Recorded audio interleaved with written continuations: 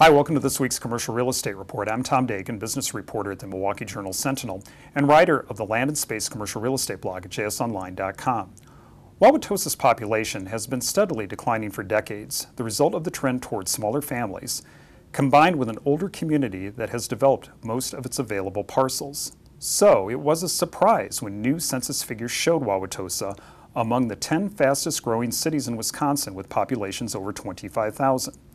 That growth from 46,459 residents in 2010 to an estimated 47,608 residents in 2012 is tied in part to the development of some new apartment buildings on land previously used for light industry, back offices, and a municipal dump.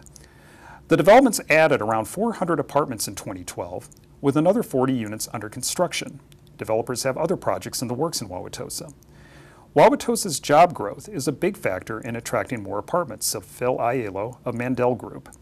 Along with Milwaukee Regional Medical Complex, Wauwatosa is home to the Milwaukee County Research Park and the new Innovation Campus, which is being developed by a University of Wisconsin-Milwaukee affiliate.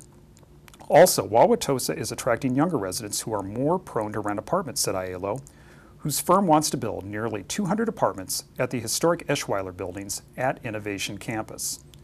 For more on this story, look for an upcoming article in the Journal-Sentinel and at jsonline.com.